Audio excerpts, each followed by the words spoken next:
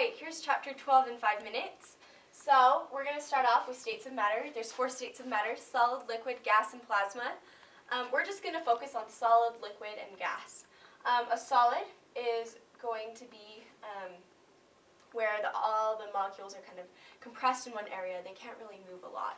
Now a liquid, you have these molecules, and they're able to move, and they're going to mold themselves to whatever volume you put them in.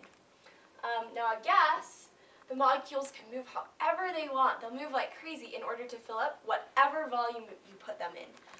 If you put them in a tiny box, they'll fill up that tiny box. If you put them in a huge box, they'll move to fill up that huge box.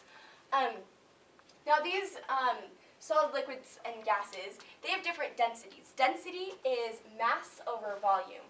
So how much matter they put into a certain amount of space. So solids generally are going to pack as much matter as they can into one spot, and they can't really move from there. Liquids, you don't need quite as much matter to fill up this space.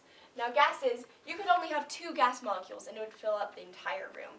So that one is the least dense. Water is the exception here because if we had ice and like drinking water and water vapor, the drinking water is actually going to be more dense than the ice.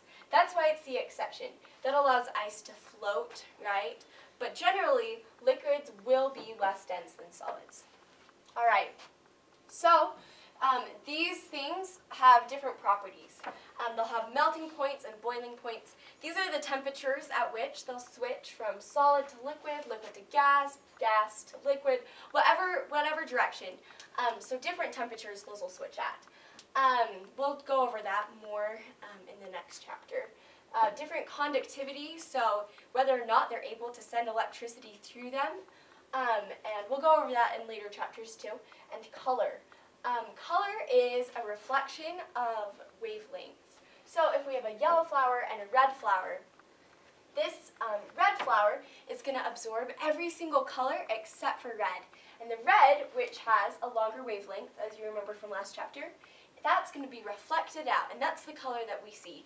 The yellow, on the other hand, absorbs every single color except for yellow, and that longer wavelength, or shorter wavelength, is reflected back, and that's what we see.